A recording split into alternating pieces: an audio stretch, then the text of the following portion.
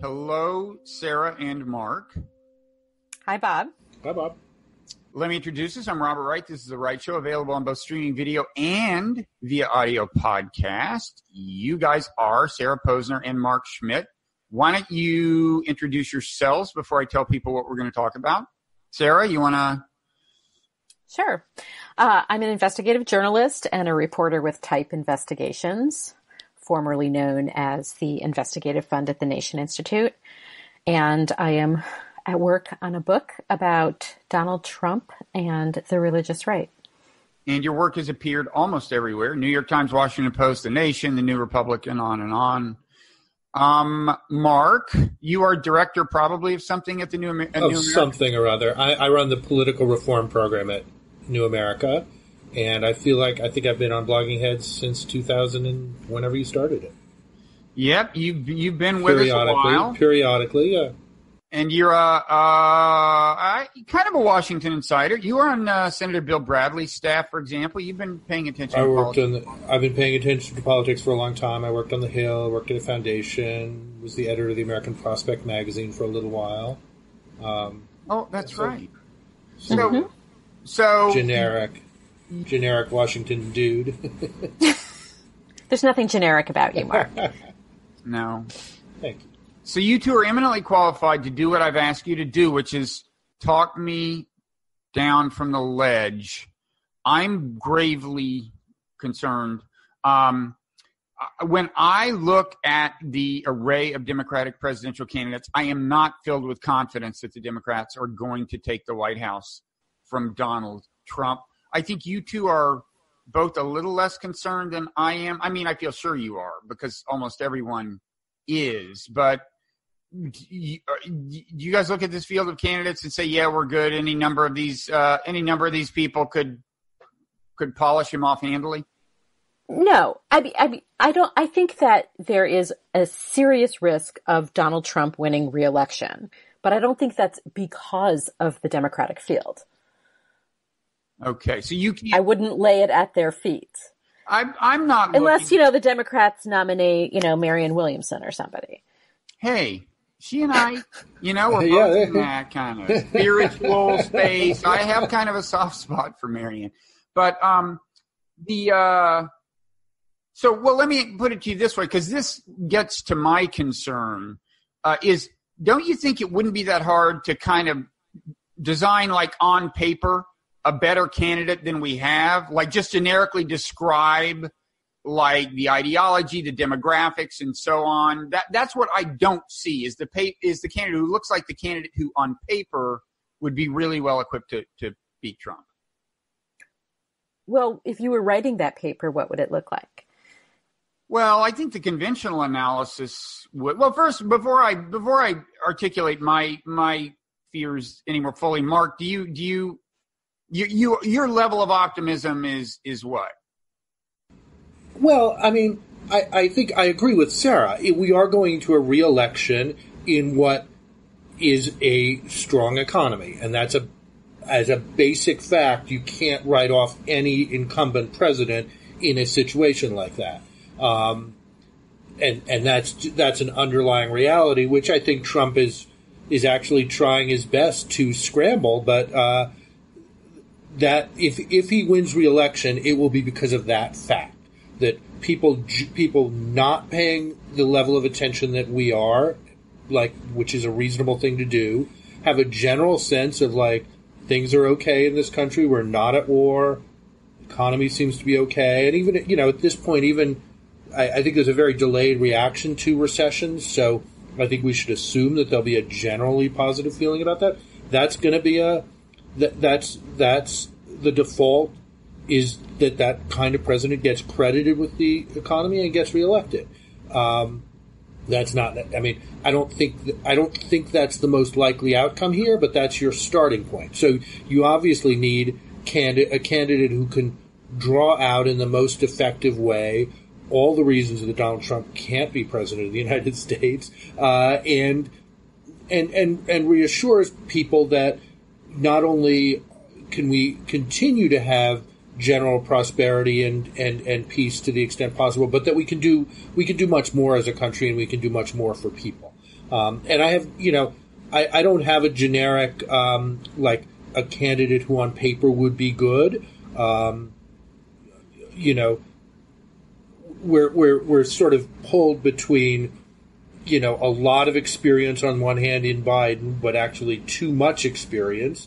And too much of a mindset that's rooted in the 1990s, and on the other hand, people who don't have that much experience, who are not really tested at the national level, so you can't really be confident about how that would do, and that has nothing to do with gender or race. It's really, a fresh face is always going to be a gamble.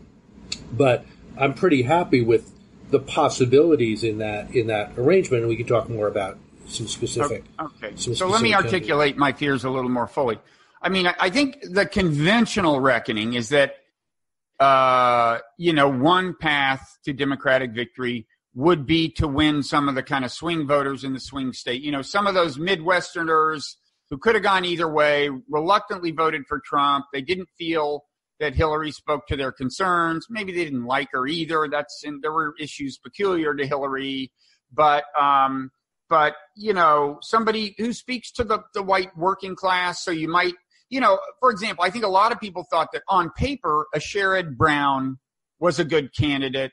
He's got enough of a history of kind of a little bit of an economic nationalist, certainly concerned with like labor issues, worker issues, and, maybe even the fact that he's a white male is considered an asset when you're trying to win over some of these voters. I don't know. But in any event, he didn't enter the race. The next closest thing to him is kind of Joe Biden. But I think Joe Biden, the Joe Biden who's a good candidate on paper is a Joe Biden who's 20 years younger or 10 years younger, right.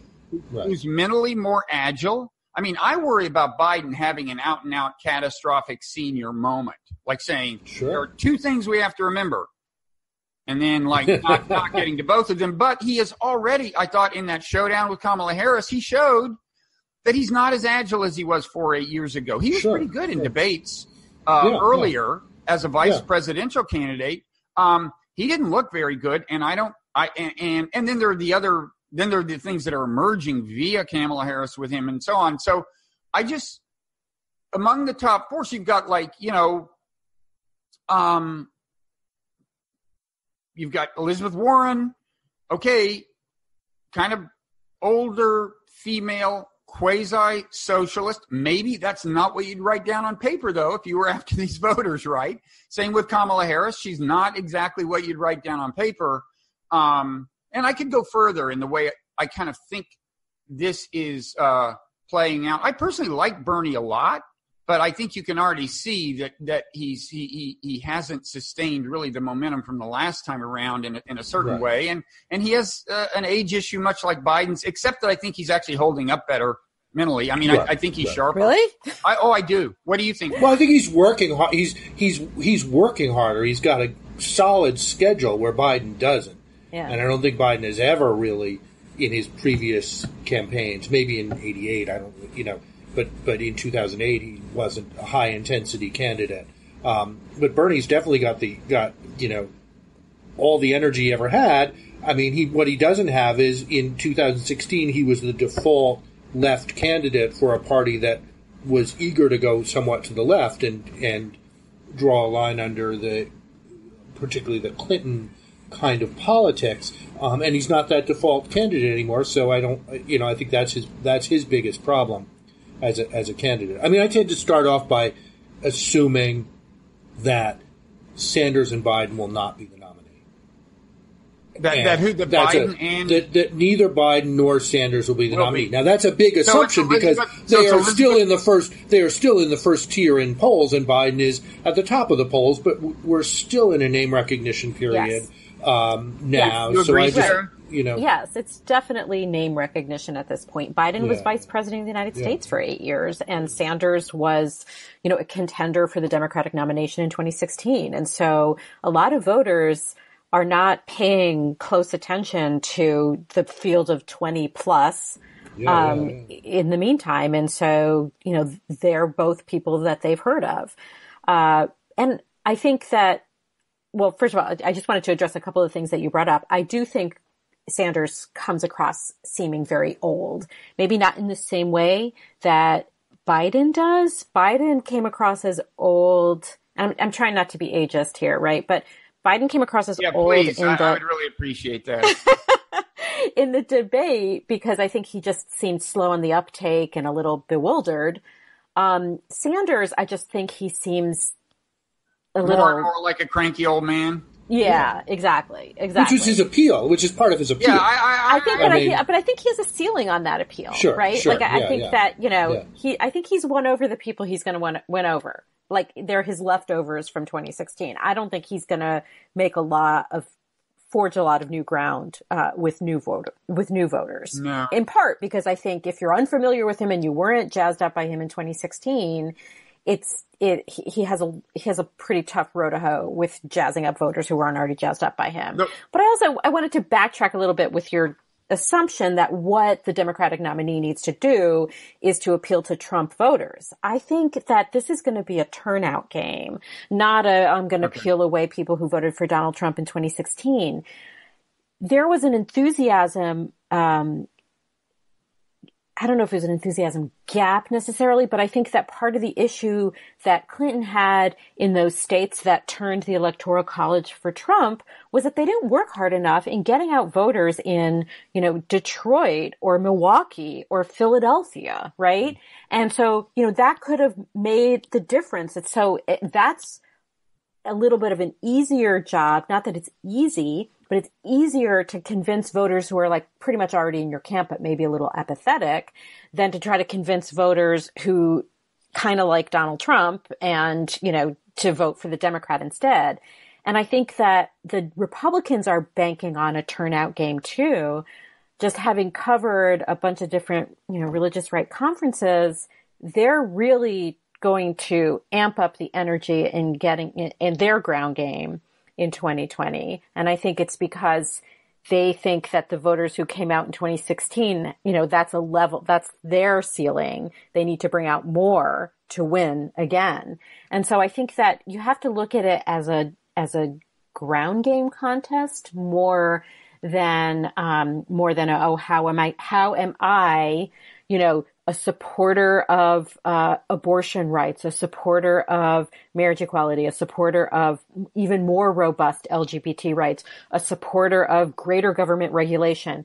How are you going to make that case to Democratic voters and then turn around and try to convince somebody who voted for Trump in 2016 to vote for you? I just don't think that doesn't seem like the best strategy to me. Well, this is what the kind of Justice Democrats type say when people say to them, don't you understand, you and AOC are tearing the party apart and we're going to lose the swing voters.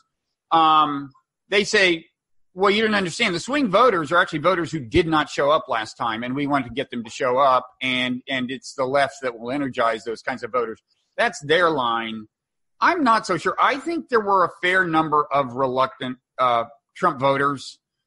I'm definitely related to some Trump voters. I think at least one of them was a good example of a reluctant Trump voter who could live with a Joe Biden type candidate. But I don't know. You may be right. I mean, Mark, how do you come out on this issue of whether, and it's not necessarily a dichotomy, like, right. is it the swing voters who went for Trump but are gettable, or is it the Democrats who just didn't show up? A little of both could win you the election if you can make progress on both. But what is your general view, Mark? Before Mark jumps in, can I just say one more thing on this? Sure. And that is, I'm not suggesting that they should be trying to, make their most woke case to try to energize these voters. They should be making their most equitable economic case to win over these voters. This is not a contest about who is the greatest social justice warrior, the most woke or whatever. I do think that the case has to be made on, economic issues, fairness issues about taxes and corporate taxes in particular, taxes for the rich, all of that. And I think that Elizabeth Warren makes that case really well without sacrificing her positions on more of the social issues. But like, I think it's a misnomer to sort of bring AOC into this conversation because she's not running for president and they're not, right. They're not adjusting themselves to her necessarily. I just think that that's a little bit of a red herring. Okay, the AOC issue thing still arises for example, when most of the candidates on stage say yes, they would not let people continue with their current health insurance, right? And or most of the main contenders, I think, the issue comes up, right? Like, well, wait a second. If we're looking for gettable Trump voters, I'm not sure you want to have to explain to all of them that they should trust you and things will be better after you take away their health insurance, right? So, it's a consequential question is all I'm saying, is to what extent you're looking for Democrats who didn't show up last time, and to what extent you're trying to get the proverbial swing voter. Right, and I think let's come back to health policy in a bit, but I think kind of the numbers show there's certainly a lot more on the non-voting side, especially if you're looking at what happened between the 2008 and 12 elections and 2016. And in 2016, Donald Trump won 46% of the vote. So, it will be very hard for him to win, even squeaking through the Electoral College with 46% of the vote, and even harder with 45% of the vote. But, and I think there's some of it to be taken away, but there's a lot to be gained. And I think one thing we often forget in American politics is the electorate changes in significant ways. Like, a lot of people who weren't 18 are 18. A lot of people who were, Trump's voters were older. A lot of those people are not going to be voters anymore. So there are shifts in that. Are thankfully dead, but I'm glad. I'm kinder about that. Some of them may just not have the time to fill out that absentee ballot. The qualifier on that is that the reason there's a correlation between age and conservatism isn't just because it so happens. I mean, that isn't. Part of it is that people get more conservative as they get older. Well, and to that extent, it doesn't help when the old ones leave the stage. And I'm not saying that's all it is. Yeah, but that isn't all it is, and that's changed somewhat. I mean, one of the things that I've always been interested in, this is an old, there's an old Kellyanne Conway, before she was Kellyanne Conway, used to have this whole thing about how, you think women are liberal, but women become conservative as soon as they have. Her phrase used to be, I think it was marriage, mortgage, moppets, and mutual funds was her phrase. That over time, that people become more concerned about other things that make them more conservative. We haven't generally seen that in women's voting. I mean, we're seeing pretty liberal attitudes, pretty pro-democratic attitudes running up into people into their 40s. The cutoff is somewhere in the 40s, depending on how polls do those things. I don't think we're really seeing that same, becoming more conservative as one ages. And I think in the Trump era, that has a very different context than it would have had in, say, the Reagan era. It means something else to sort of be a more liberal voter and then become a Trump voter is a different leap than. Yeah, and I think if you look at, say, I haven't drilled down into the specific demographics of who voted for the Democrats in those flipped Orange County, California seats, for example, right? But there you have seats that were flipped to a Democrat. You could make the argument that Trump has turned people away from the Republican Party, and maybe they haven't become.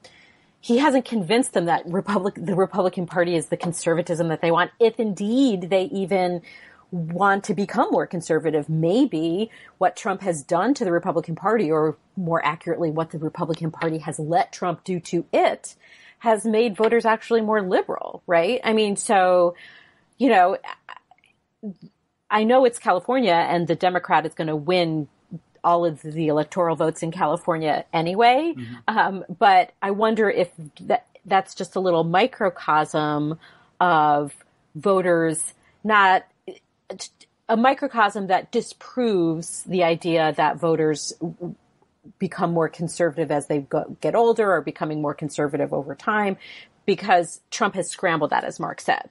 Mm-hmm.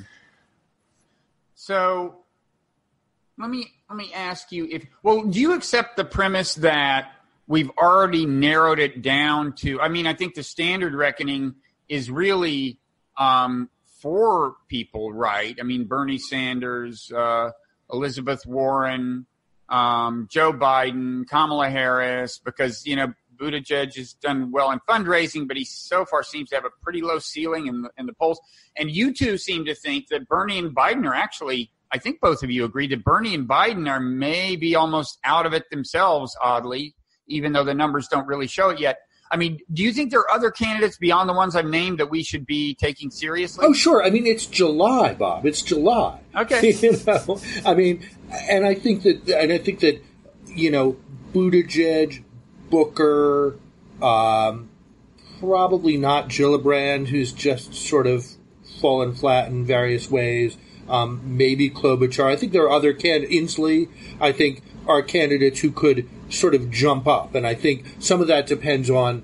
To say that Sanders and Biden are sort of done is a provocation. That's it's a provocative prediction. I'm comfortable with it, but the numbers aren't showing that quite yet. But I think if that does happen, you'll probably see somebody else move up for a bit, which is as it should be. I was thinking back to, at this stage in 2004, you were just beginning to see the rise of Howard Dean, in 2003. And then by the time you got into January, all of a sudden John Kerry, who was totally flat, popped up.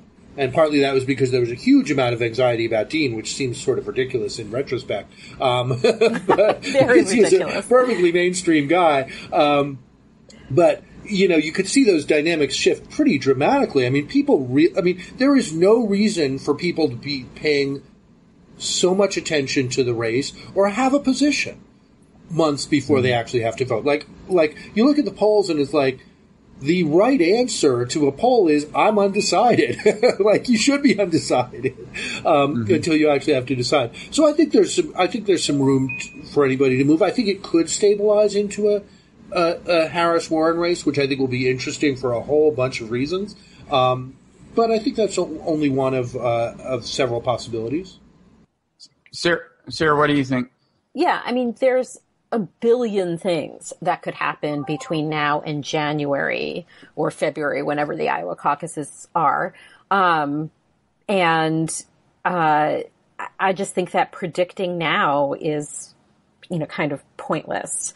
I think that there are some people in the race who I think obviously are not going to go anywhere, in part because I just don't see a plausible path for them, and their fundraising is just so far behind the others that it would be impossible for them to keep up in terms of appearances and ads and all of that. So, it costs a lot of money to travel around Iowa, New Hampshire, and South Carolina. Mm-hmm. I wouldn't count out Biden or Sanders, but at the same time, I think to me, Warren looks strong, Harris looks strong, but I could see potentially maybe one of the other candidates popping into the top 5 that's not Buttigieg. Are there any particulars that you think look?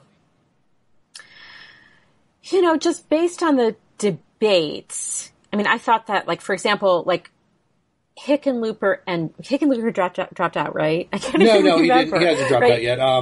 He's still in? Okay. Dropped out. No, another guy dropped out who Swalwell like dropped out. Hickenlooper, I hadn't heard of a year Hickenlooper ago. fired all of his staff, which is right, but he's still in. Right.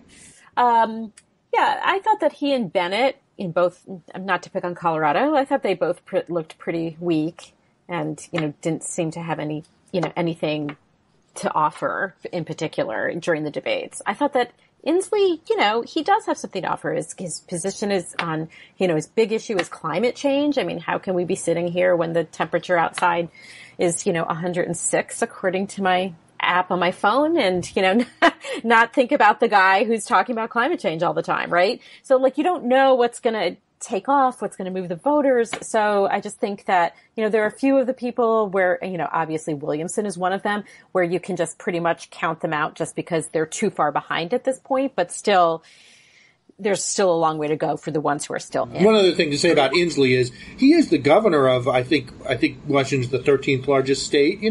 Governors tend to be good candidates. We've been the Democrat, and that also true for Hickenlooper, although I think he's a flatter candidate. But there's something to be said for that kind of experience, and there aren't many large state governors either in the race or really even in the pool to choose from. Yeah, and I trust he's capable of getting a little less monothematic. He was not. I didn't think he was monothematic at the debate. He talked about other issues too, but that's his signature issue, and I don't have an issue with that being his. Yeah, I was actually impressed by how much he didn't seem monothematic. He wasn't the. This is the answer to everything. I guess one thing that bothers me is even if you move beyond the big four, I still don't see that candidate who is the candidate on paper and kind of clicks. Tim Ryan, literally on paper, if you just write down some things about him, looks okay. I just don't Bob, think you're just doing white guy from Ohio here, What? That's just... what's required to really do this is some ability to inspire people, right. Well, that's what I'm saying. He lacks. That's what I just said. Is I just said. Literally on paper, he's okay, and then you hear him talk, and he's not. But why is he okay on paper? See, I think what Mark is saying is he's not even really okay on paper for the 2020 Democratic electorate. I think they're not looking for boring white guy. Yeah. How is boring white guy going to run against Donald Trump? You're wondering how Kamala Harris is going to run against Donald Trump. I'm wondering how boring white guy from Ohio runs against Donald Trump. I'm not saying white guy can't run against Donald Trump, but not boring one. I think boring white guy like Tim Ryan, I think his bigger problem, it depends on which model you go with. If you go with the model with, we can take for granted pretty good Democratic turnout because everybody really wants to get rid of Trump. The question is the swing voter. Then I think boring white guy is fine. Boring, not a white guy who looks like a wimp on stage with Trump, but a boring white guy is fine. Whereas if it's about turning out the Democratic base, then boring white guy is probably not fine. And I don't really know which model is right. And of course it can be, a mixture of the two models, but, I just don't, tell me this, how do you think that proverbial swing voter witnessing the Kamala Harris Joe Biden thing, just take for one moment, accept the premise that this proverbial swing voter matters, okay? The gettable Trump voter, working class, white, Rust Belt, whatever. How do you think that alters their perceptions of Biden and or Harris? I think it's I was engaging with this conversation about Biden and Harris on busing, and I remembered everything I know about busing is from a paper that I wrote sophomore year of high school or junior year of high school, which is the last time I thought about the issue. It's a really arcane conversation. I think it said something important about Biden to really draw out how much he was really kind of anti-integration or anti-deliberate integration, as opposed to just, this sort of general position is busing, that kind of transportation move probably, had some trade-offs that made it not such a great strategy, and then we haven't thought about it in 40 years. But see, I think you're not doing what I asked, which is put yourself in the shoes of the swing voter. You approached it just like a Washington policy guy. You said, do I remember the exact specifics of the issue? Well, that's not the way they're looking at it. No, it's an arcane thing. It doesn't have any context, and the swing voter isn't actually watching this debate. I think the exchange told us way more about Kamala Harris that would matter to any voter than it told us about Joe Biden. And what if Kamala Harris's campaign is smart, this part of her biography, her, triumph over discrimination, her, ending up going to law school and becoming Attorney General of California and, becoming a United States Senator and running for president. This is an inspiring part of her biography that, should make anyone who's just not a sexist racist feel incredibly impressed and awed by her. Even if you don't like her the best as any of the presidential candidates, I still think it was a moment where it was in your face that, Black Americans of her generation experienced a lot of discrimination and still do. And, what she had to go through just to go to school. And so I think that it's not really an occasion necessarily to make voters revisit the arcana of the busing disputes of the 1970s, but to look at Kamala Harris as a person, as an American, as a candidate. And so if a swing voter who's white can't, find some kind of inspiration as an American out of that, they're hopeless for the Democrats. So why bother? Yeah, I think you're looking at it like a progressive. I think Mark's looking at it like a policy guy. You're looking at it like a progressive. I don't think. No, I'm looking at it as somebody who wants to hear a life story, right? So, you want to know, who is this person? I'm not looking at necessarily as somebody who, this is not about my politics. It's really more about, I want to hear who these people are. Likewise, I wanted to know more about Donald Trump when he was running for president. I wanted to know his life story. It turned out that it was far less appealing. But what I'm saying is, from a smart campaigning perspective, you want to tell that story. And she told that story brilliantly during the debate. And, regardless of whether people understand in 2019 what happened with busing in the 1970s, you still got the sense of who she was and what her life experience has been and how she has, succeeded in her political and legal and professional life.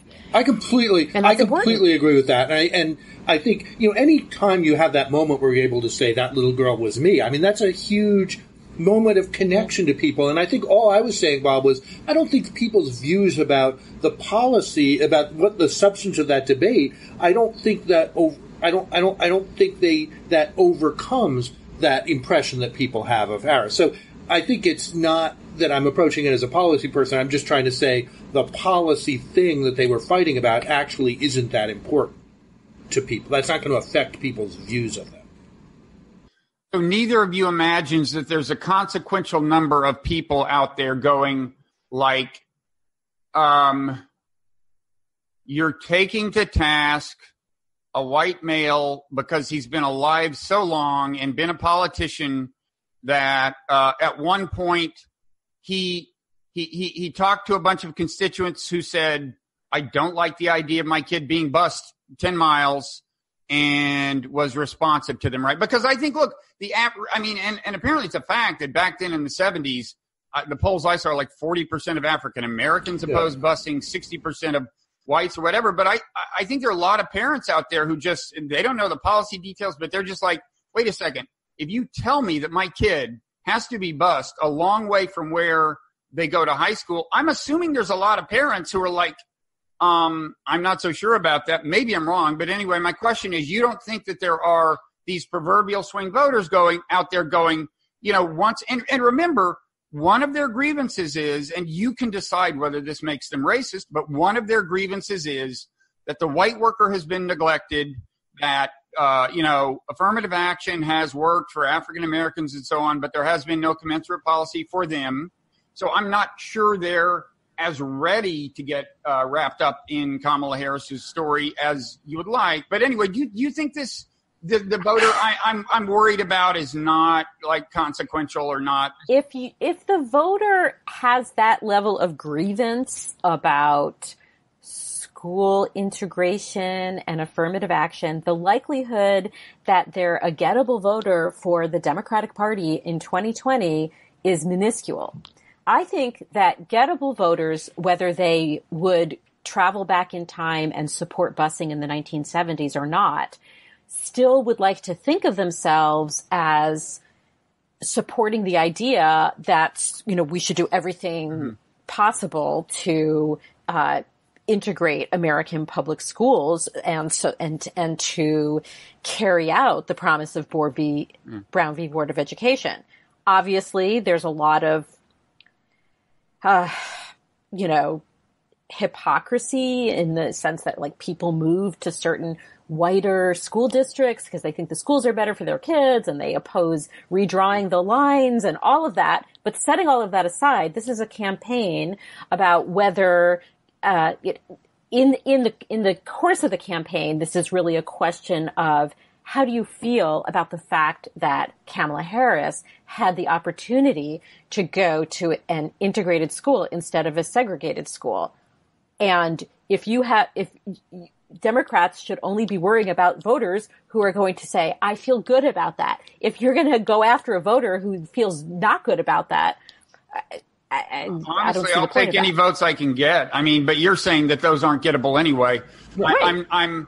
They're not going to vote for a black woman. There are lots of people who wouldn't vote for Barack Obama because he's black and he's the only Democrat to win 2 majorities since 1976. Right. And kind of famously, of course, there are some who voted for Obama apparently and then voted for Trump. Right. And those are the ones you'd like to get back. I mean, I honestly don't think busing is a big issue, is probably an issue many of these people thought about at all. It's not like a big rural Midwest issue. Right. So it's hard for me to figure out. But you're thinking about it too narrowly. You're thinking that the Democrats should be going after these white working class voters in Ohio, But they can.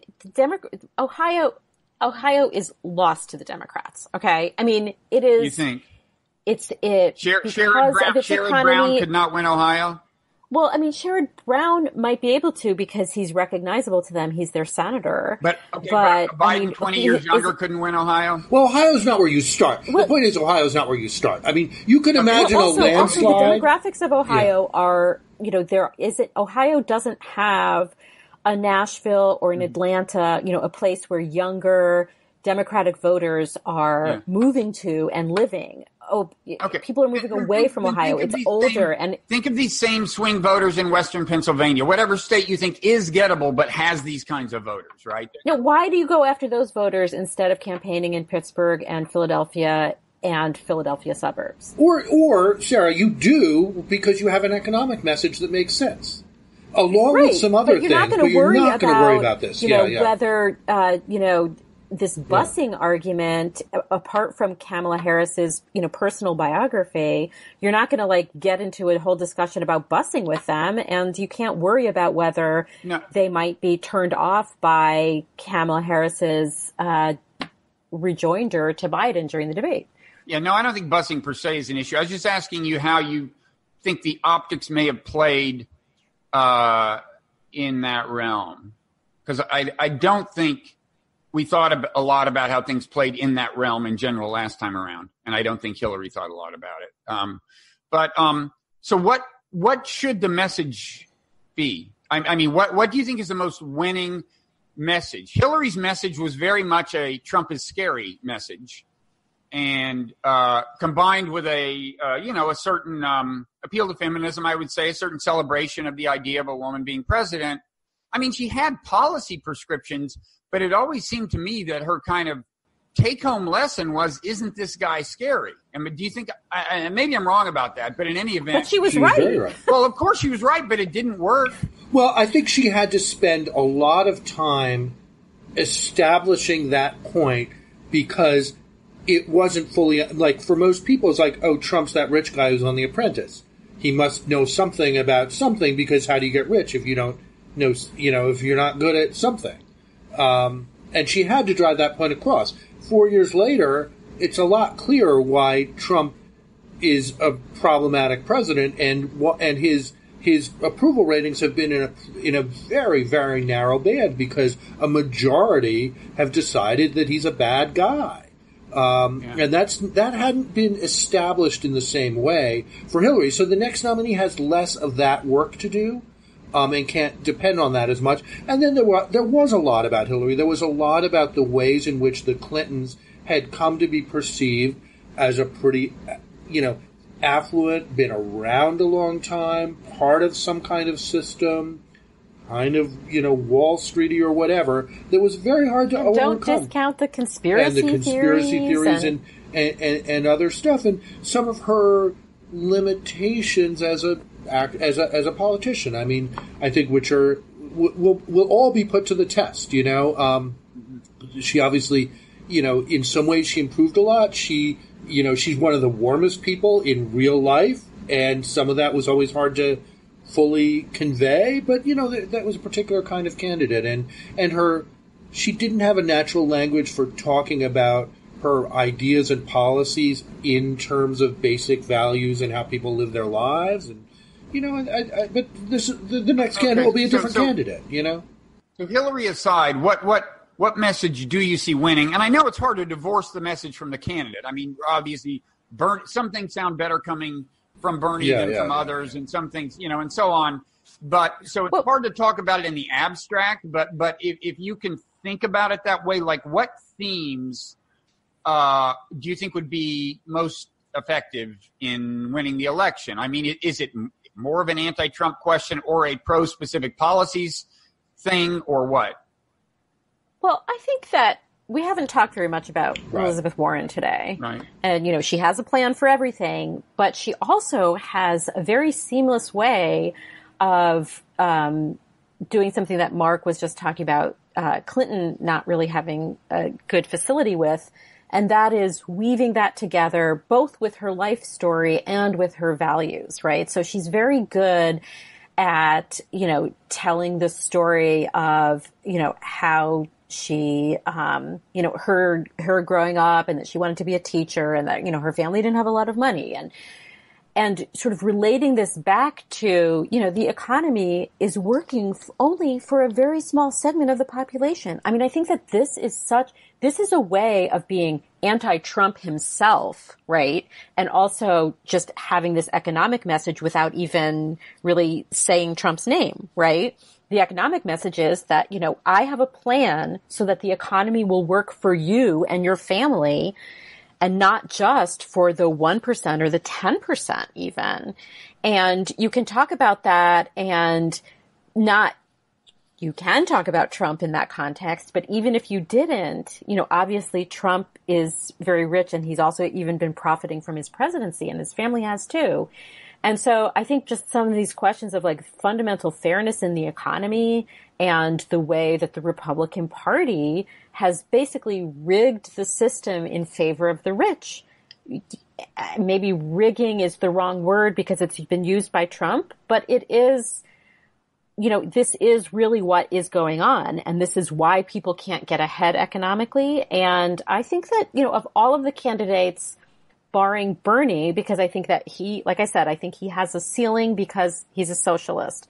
Warren keeps talking about how she is a capitalist, but she wants more regulation. Now, the Republicans have done a good job at making regulation a dirty word and equating it with socialism, but I think she very effectively pushes back on that and portrays regulation as something that's fair and important, so that everybody has an equal shot.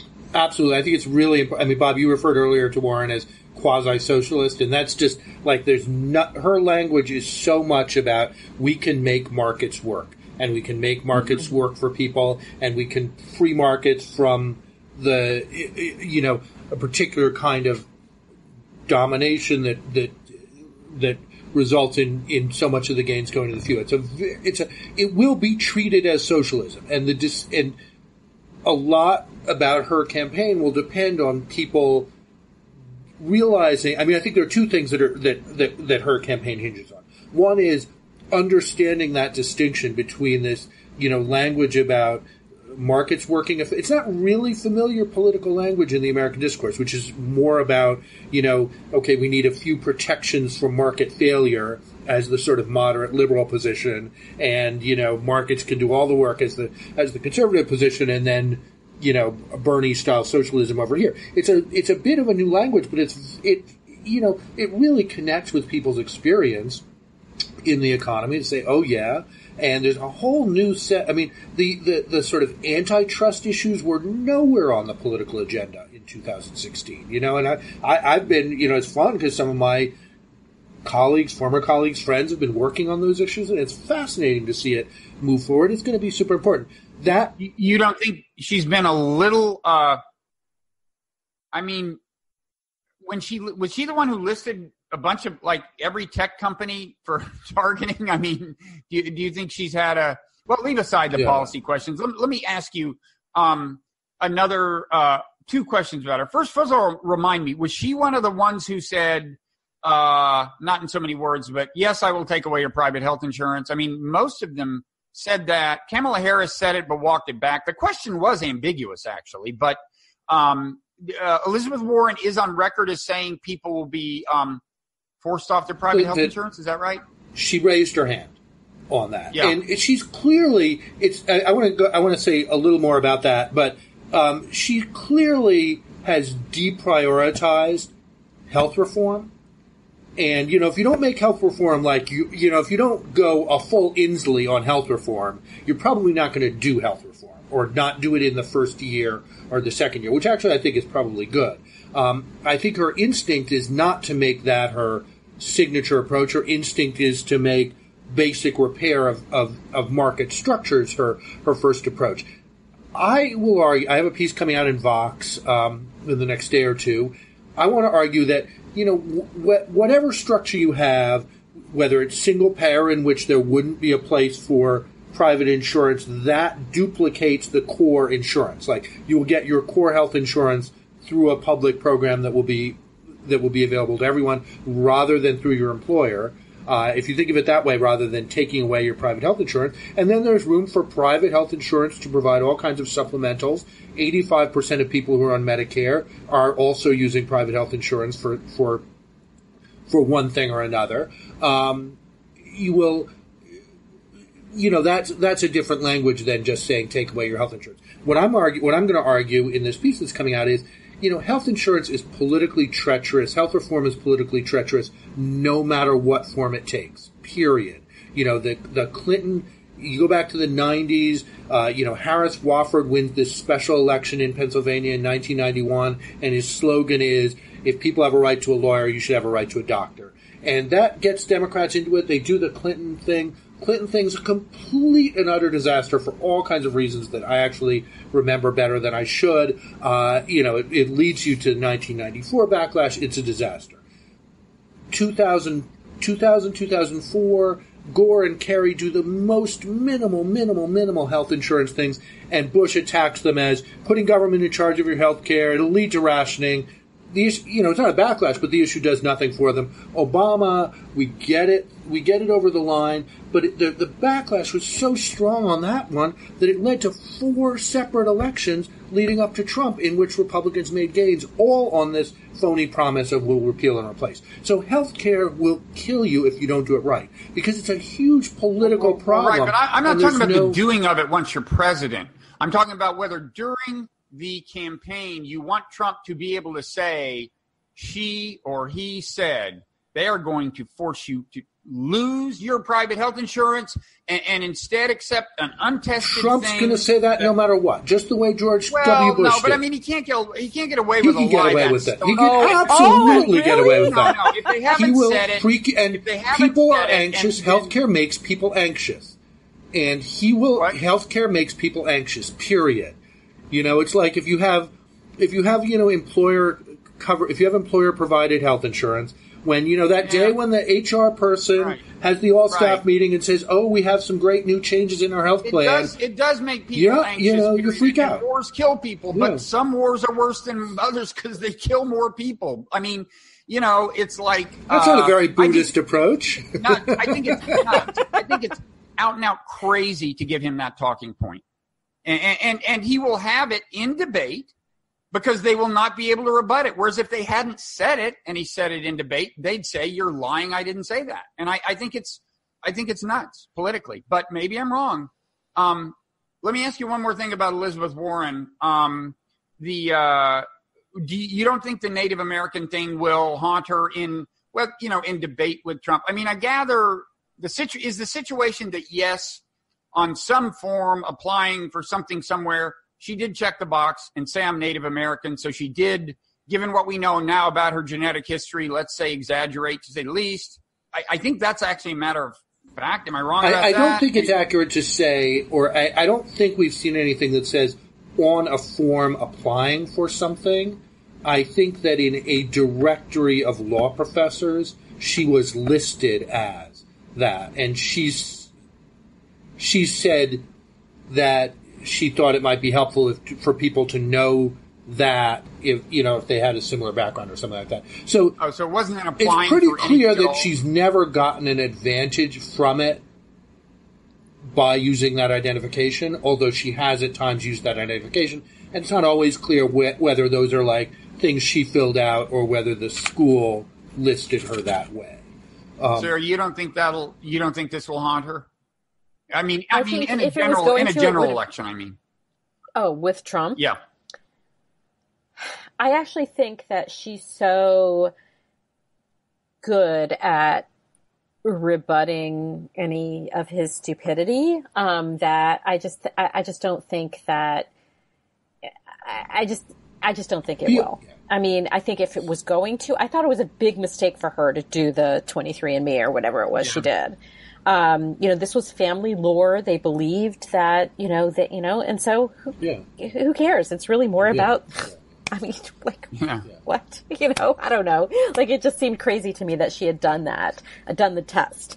But I think people, if so many things have blown by us at this point in this crazy political environment that we're in, that I feel like, yes, Trump might bring it up in a debate or something, but I just don't. I don't really see him scoring a ton of points on it. It's true that it's gotten so much airtime that it's probably people's views are formed on it. I mean, I agree. Let me just say, I agree with Sarah.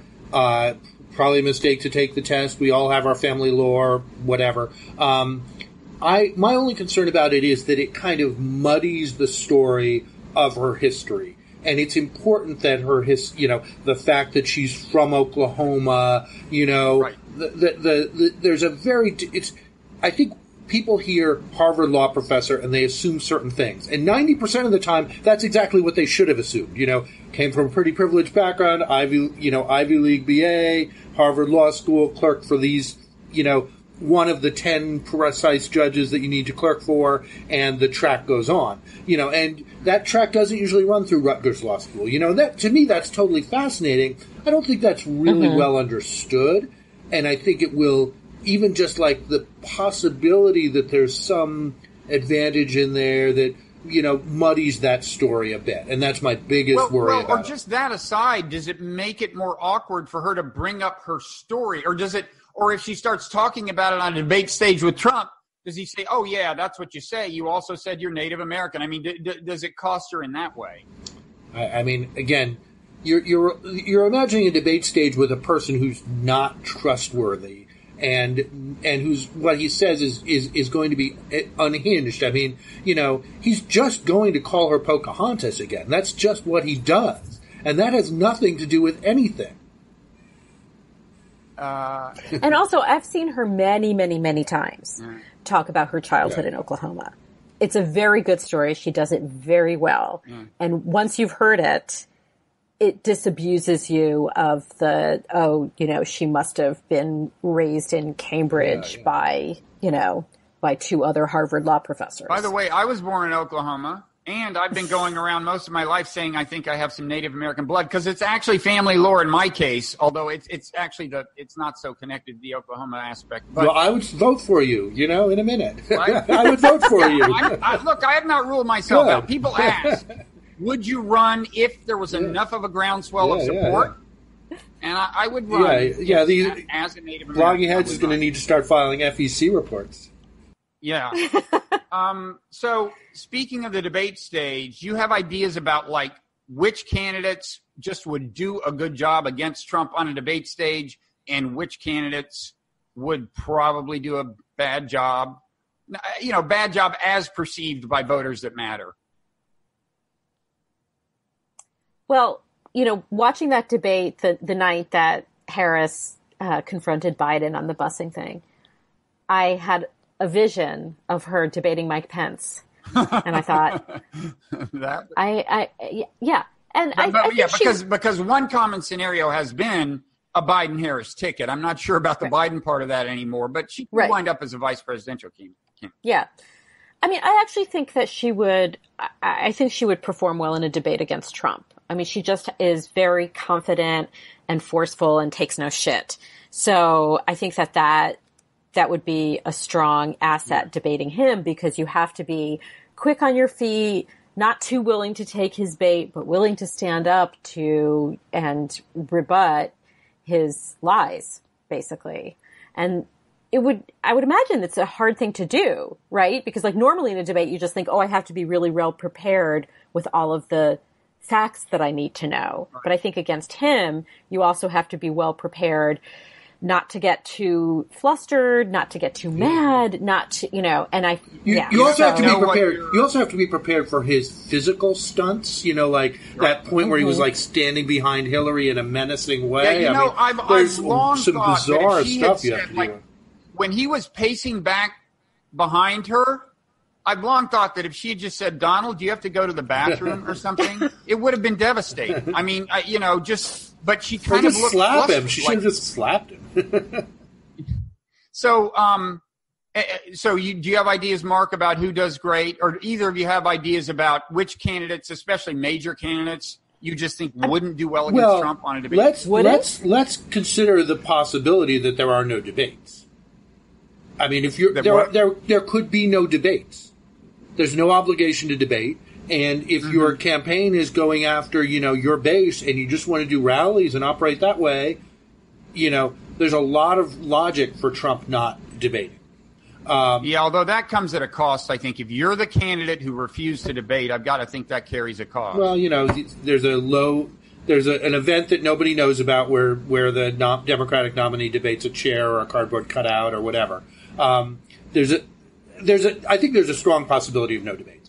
I would also say, I think, when I saw there was a little clip of Gillibrand answering a question about white privilege recently, which I didn't think she did perfectly, but I thought she did a very good, strong job of expressing, there's a confidence about how she expresses herself that I think it is shared by Gillibrand, Booker, Buttigieg, Harris, and Warren, which is an ability to adapt. Like Sanders has his shtick, he has his one thing. Biden is, I think, a little slow. I think the other ones that I've just named, I think, can completely hold their own in a face-to-face with either with Trump or with, a really tough interview, a really tough reporter interviewing them, and Isaac Chotiner or somebody like that. Who obviously doesn't do TV, but somebody who's doing that on TV, I think they'd be just fine. They'd be really strong. In fact, stronger probably than Hillary was at that particular aspect of politics. Okay. So I agree. If we could depart from the script, and I just feel there's no script. What's that? It's not a script. What is it? It's an agenda or something. Yeah. It's a rubric. This will be posted at the end of a week in which Trump tweeted something that I think created more of a sustained ruckus blowback than any of his tweets. Or maybe it's just been so long that maybe he inured us early to the outlandishness of his tweets that it's actually been a while since one really, created a storm. But this one did. Of course, the one suggesting that for congresspersons of color go back to where they came from, which in most cases was America. But leaving that aside, do you all have a sense for, we can, if you want, talk about that somehow in the context of the presidential campaign. It almost inherently is. But I guess I'm still waiting very eagerly for the poll. We're taping this on Wednesday. It'll probably air on Friday. I'm waiting for the polls that haven't shown up yet that will tell us whether this really did Trump some harm. I like to think it won't do him some good because everybody who liked it already liked him. But do you have a view about how, if at all, this is going to play out, or any observations about it at all? I mean, I think there's a very conventional wisdom at this point, which is correct, which is that, Trump's lowest point was after his remarks after Charlottesville. These are pretty similar to that, and in this degree of their outrageousness.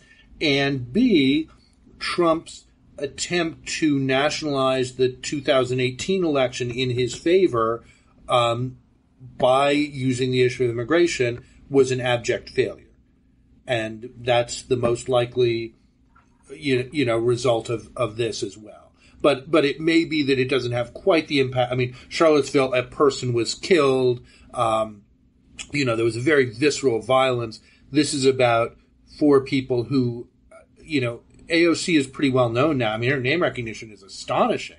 It's higher than a number of the presidential candidates, a lot of the presidential candidates at this point. But she's also, she's got some real strengths as well. She's not I guess she's a net negative because she's seen as liberal, but she's, super articulate and engaged. And I mean, to me, it's very hard to see the negatives.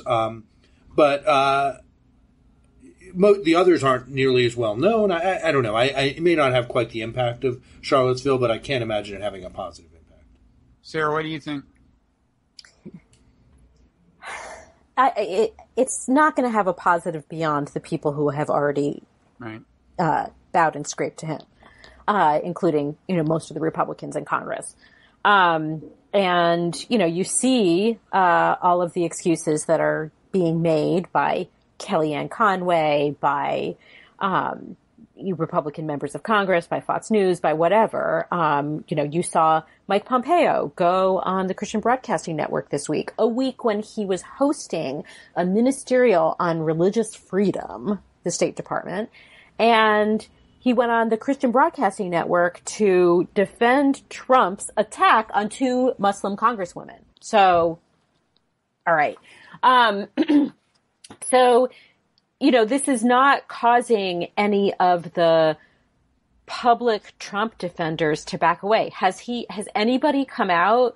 So I think after Charlottesville, there was one member of his evangelical advisory board that took himself off of it. And I think there were some of these business advisory boards that disbanded as a result of his comments on about Charlottesville. Here, I don't think, have we seen anybody say, okay, this is my last straw with Donald Trump? Right. I mean, Justin Amash had already said it, right? So, I mean, I would hope that it would make people who maybe weren't paying that close attention or had, non-committal feelings towards Trump, if there is such a person, to see what he is. But I don't know. I mean, I don't think it's really going to move any needles very much, actually. Yeah, I fear it may not. I mean, I think if the needle moves, it'll move down on its favorability rating, but I suspect it won't be a huge thing. I mean, one thing that struck me is just kind of in the how far we have fallen category is that, a lot of attention was rightly paid to the go back where you came from part, but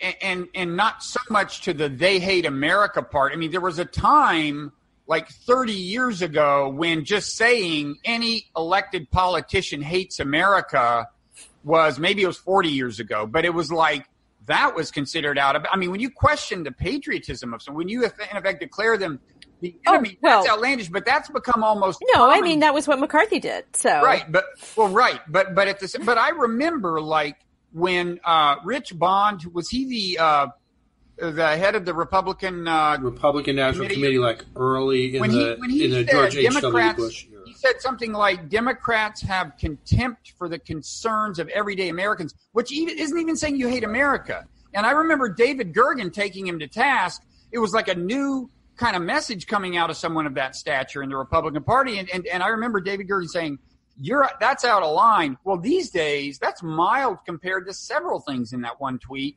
And it's just become routine for Republican politicians to point to Democrats and say they hate America. They're basically the enemy. And it's just sad. I mean, it's not. Well, good. I think there's a period, which I think you've written about a little bit, Bob, of anti-Vietnam War activism had trouble separating opposition to that particular American policy from a sense of opposition to the U.S. military or U.S. interests generally or use of force. And that's like how the McGovern campaign became perceived, right?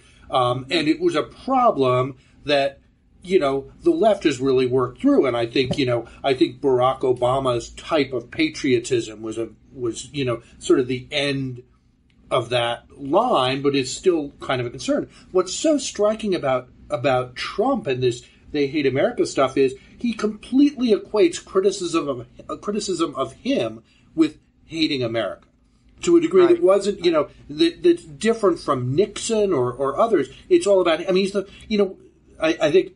The attaque c'est moi. Yeah. I mean, I think not really an authoritative source, but Lara Trump, who's Eric Trump's wife, how we often talk about like the president is the president of all the people, and she has a quote. It's like, because the president is the president of all the people, they need to kind of get behind him and stop criticizing him. Which normally that idea is a constraint on the president, him or herself. The president needs to act in a way that's the president of all the people, and they're just turning that on their head. They're like, I'm the president. You know, if you don't love me, you don't love America. It's a crazy position, and I just don't.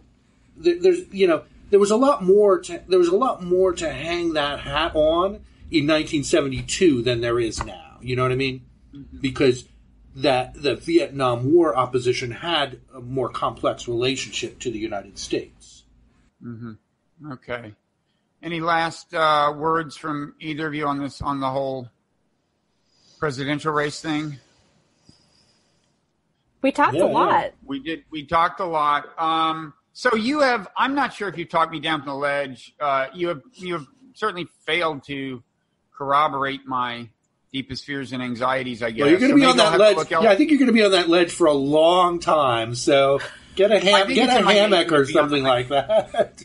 I think it's in my nature to be on the ledge. I think actually what I should do is talk to some Trump supporters about how they see these candidates, mm-hmm. who really threatens Trump. I mean, actually a final note is I was curious, like when Trump was dissing Biden a few weeks ago so relentlessly, I was thinking, people were interpreting that as, Biden's the one he fears. I was thinking, well, surely Trump's smart enough to understand that the more he hates on Biden, the more that helps Biden in the Democratic presidential race, right? To be seen as Trump's big enemy. So that must mean Trump thinks he can beat Biden or like what? Any game that involves, the multi-levels of Trump's analysis is just wrong. I think he's sort of that was generous calling it analysis. I think he's familiar with Biden. He's happy to trash him. He feels like he's got something on Elizabeth Warren because he came up with a nickname.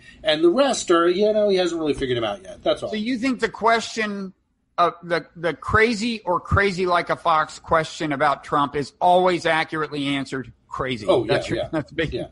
That's your view. Yeah, that's my. That's. He's so. I mean, he famously can't, digest or have the attention span for any detailed information or numbers or analysis. No, but I mean, he acts on impulse.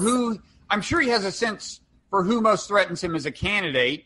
And I would just think and it's just a sense. I don't think it's based on anything, No, empirical. I'm not saying it's right. I'm just saying he would not have to be Einstein to understand that if he faces off against a particular candidate, that actually helps the candidate in the Democratic primaries.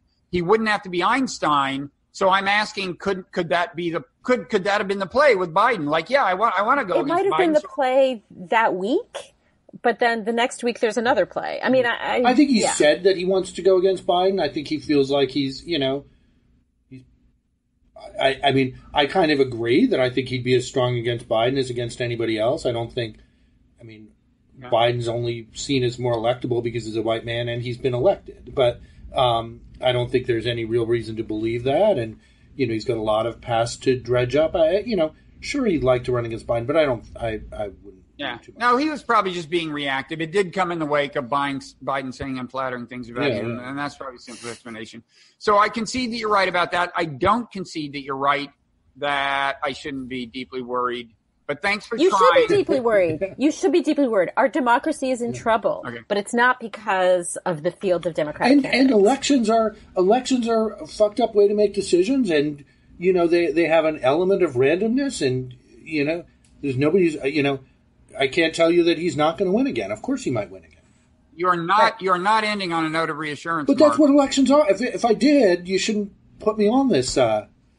Esteemed publication is esteemed. I'm going elsewhere for therapy, even if I have. Well, thanks to both of you. Tell us where we can find your stuff, like where you tweet and stuff. I tweet but not very much lately, just because Twitter's making me lose my mind. At Sarah Posner. And I tweet at mschmitt9, and I've been doing a lot on Twitter lately, trying to get my follower count up a little bit. That's SCHMITT. TT. No D. TT, two T's. And I tweet at Robert Writer, WRIGHTER. And any new works you want to plug? You said you've got a piece coming out. I've got a piece coming out in a day or two about this politics of health reform that'll probably drive some people crazy. That should be out tomorrow or the next day. I don't think it'll be on our Polyarchy blog, which is our program blog, but on the main Vox page. Any imminent releases, Sarah, or recent releases? Nope. I have a book coming out next year. So do you have a title for it yet? And are you talking about it? You're pretty quiet. We'll talk about it later. What's that? We'll talk about talk about it later. Soon. Okay. I provide free advice on titles, so we can talk. Oh, really? Okay. Yep. It's a service I perform. You've had some excellent. You have some excellent titles, Bob. Nonzero was a good title. God, pretty good title. The Evolution of God. Sorry, yeah. Even better. God was taken. Thank you so much for taking the time. Fingers crossed about everything, and we'll see you, I hope, not too far from now. So, okay. Thanks, Thank you, Bob. Okay. Thanks. Bye-bye.